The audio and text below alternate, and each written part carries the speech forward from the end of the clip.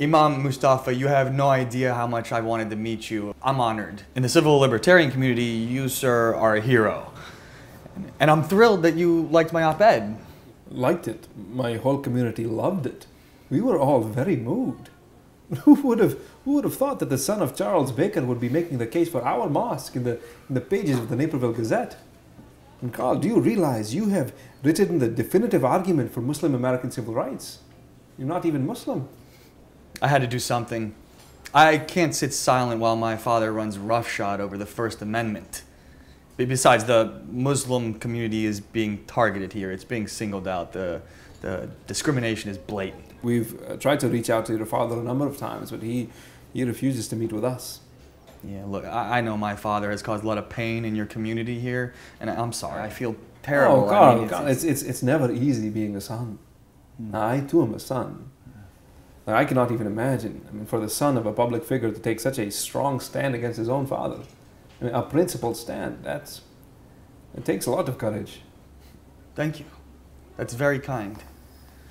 But my dad and we disagree about all sorts of things. I wish it wasn't the case, him being so anti-everything, but he can't even deal with me being gay. Oh. He can't even pretend not to be homophobic.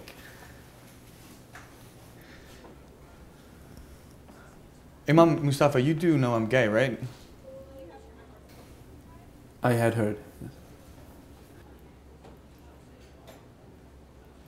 That's not a problem for you, is it? No, of course not.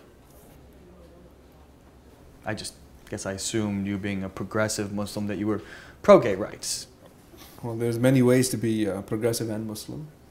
Islam is a progressive religion. And I know there's a big debate in Islam about homosexuality. No, debate?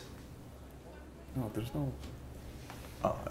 Of course, Muslim fundamentalists are anti-gay, just like the Christian fundamentalist and the Jewish fundamentalist and the Mormon. If by homosexuality you are referring to the act of sodomy between two men. I sure hope so. Excuse me. The act of sodomy must be witnessed by 4 adult men before any punishment can be prescribed. So, and how likely is that to happen? That is the brilliance of our Quran, that an objection is raised, but then the burden of proof also get raised. So either that or Islam has a peculiar penchant for voyeurism. 4 witnesses and all.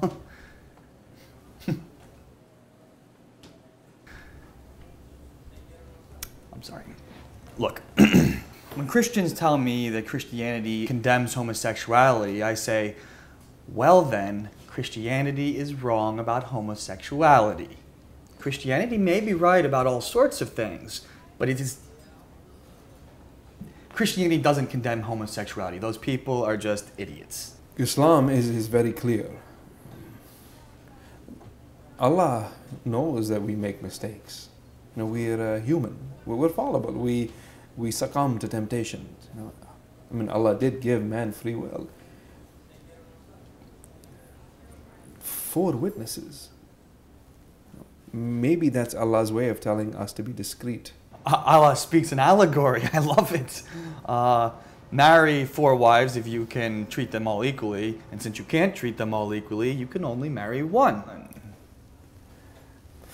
Kind of. Look,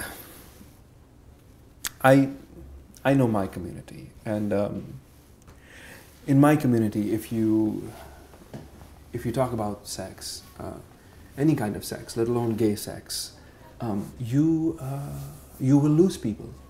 You will offend people. So maybe there is something to guarding one's privacy. Maybe Allah understands. With all due respect, sir, don't ask, don't tell doesn't work. It's asking gay people to lie, to hide, to live in shame. I get that you're evolving and all, and then I'm happy to meet you where you're at. Meet me where I'm at. All human beings are entitled to privacy. not everything needs to be public knowledge. But you're not talking about privacy, you're talking about closets. Closets. Look, obviously you understand your tradition a million times better than I do, but my Muslim friends, especially my gay Muslim friends, and there are gay Muslims, you know, they tell me that Muslim homophobia is entirely cultural, and that sodomy between guys is way more common in the Islamic world than it is here. Oh, that is nonsense. In the Islamic world, your friends are exaggerating. Yes, there is a cultural dimension, but there is also a religious dimension. And yes, there are men and boys back home, but a tiny minority, and maybe even some women perhaps, who do these things. We know this. I knew of some guys in my engineering school about whom it was rumored, but it didn't preclude them from getting married, from having children, from leading normal lives. You know, and if a man wants to carry on with another man on the side discreetly, then we don't condone it. We think it's wrong, but we know it happens. I mean, he is still a husband to his wife. He's still a father to his children. He's still a man. So what, am I not a man? No, of course you're a man. But American culture is different. There are things people will accept here that the West has created categories that don't work in the Muslim world. In Pakistan, for example, homosexuality is seen as something one does, not something one is. You know, one engages in homosexual behavior. One is not a homosexual. I mean, that's how we believe. Yeah. As my friend Samir loves to say, lots of homosexuality in Saudi Arabia, but ain't no homosexuals. Meanwhile, the whole country's downloading gay porn. Hey, Carl, if you want to have a serious conversation about it, then show me some respect, okay? I have nothing but respect for you, Imam Mustafa. I'm your ally no matter what. I'm just a little miffed that... Look, I too am fighting for my rights in this country, okay? I too am discriminated against. And no one should be discriminated against in America. All discrimination is wrong, of course, but you cannot compare the two. Maybe I need to learn more about it. Look, here they tell us that people are born gay, right? That being gay is not something one chooses, that it's like being left-handed or having brown eyes, right? Yes, people are born gay, and we're as flawed and as imperfect as everyone else. Albeit infinitely more fabulous, but... And deserving of the same dignity, the same rights. We all deserve dignity, but Allah makes no mistakes. No, Allah is Al-Majid. He's compassionate. He's glorious. He's generous and kind. Allah is perfect. We are not, and we believe that the Holy Quran is the word of Allah. So if the Quran forbids certain activities, then you know, there was this billboard in North Carolina that read, "Abortion is murder, homosexuality is a sin, Islam is a lie." It was put up by some whack job Christian church. And for me, this billboard crystallized precisely what the American right wing thinks of us: women, queers, Muslims. And we need to fight such people. I mean, we have to fight their hatred, we have to fight their ignorance. And we should do it together. Queers and Muslims walk on common ground in this country. Those who despise queers also despise Muslims. And effective politics are coalition politics. Sure, we may disagree every now and then, and yes, there are Muslims who hate queers and queers who hate Muslims, but instead of attacking each other, we should be learning from each other. Absolutely. Muslim Americans can learn a lot from the struggles others have fought in this country, of course. I recently learned that Europeans from Italy, from Ireland, from Poland, they were mistreated in this country for generations. And they're Christian. And yes, I am very impressed with how gay people have been able to create change in this country. I mean, I have studied your movements. I mean, your community went from being one of the most despised communities in the country to today being championed by the president. I mean, that's brilliant. Queer kids get bullied in school, Muslim kids get bullied in school. Queers suffer violent hate crimes, Muslims suffer violent hate Carl, crimes. I reached out to you because you wrote a most eloquent and powerful and compassionate piece. I mean, I thought we were meeting. I mean, you said in your email that you wanted to brainstorm changing public opinion about the building of mosques. I do. But I'm an imam. Okay, I provide spiritual guidance to the members of my community. I help people make sense of their faith. I want every Muslim to have a meaningful relationship with God. And yes, the Muslim community and the gay community, yes, we have some enemies in common, but we are also very, very different. Look, I respect your right to make whatever choices you want. Choices? Is that what you...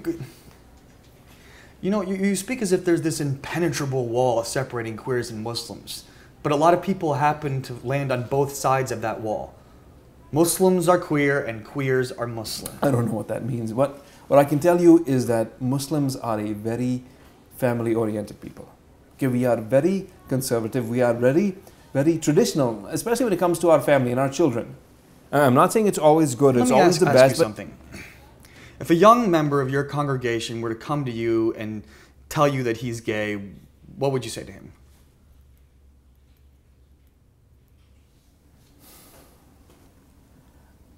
In America, there's this idea that straight relationships and gay relationships are the same, that they're equal. That's because they are equal, but that wasn't my question. If a young member of your congregation were to come to you and tell you he's gay, what would you... Look, the masjid, the mosque, it belongs to the community. Okay, it's where we gather to commune with Allah. And if you're gay, are you also welcome to commune with Allah? That's between the individual and his creator. So, this gay kid finally works up the courage to out himself to you. No words of encouragement, no understanding, no assuring him that he's a valued and cherished member of the community? As an imam, I do not encourage anyone, never mind a Muslim, to be gay. But if a member of my mosque came to me and said that he is gay, I would not condemn him. I would not banish him. I would, in fact, defend his right to pray at the mosque even if the community objected. But I would be obliged to instruct him as to what the Holy Quran teaches us. Now, he can decide for himself which path he wants to take. But on our day of judgment, we face Allah by ourselves. Okay, we own up to our sins and our transgressions. Look, it is not my place to render the verdict on homosexuality. I'm merely a teacher. I'm not the authority. No, all authority belongs to Allah. Sins and transgressions, eh?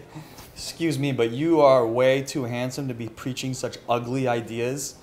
I mean, you rail against Islamophobia and then you hide behind Islam as you dish out this doctrine of homophobia. Doctrine of homophobia.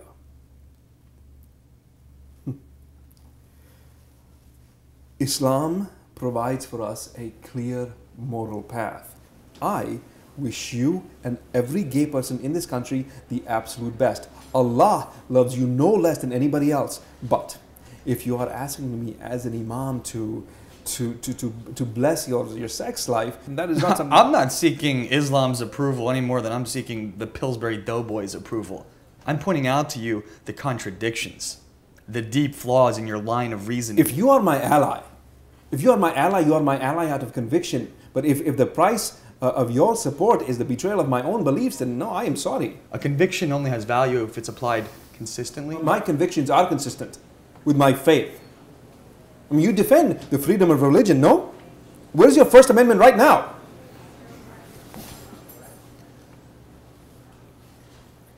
You know, you are a lot like your father. Whoa, do not go there. You know, you're not in Pakistan anymore, Imam Mustafa. You're not in the Arab world. You're not in Iran. So how about dialing down all that crap about what the Quran does and does not forbid? We're fighting for our lives here, all of us. And you're gonna pass judgment on me?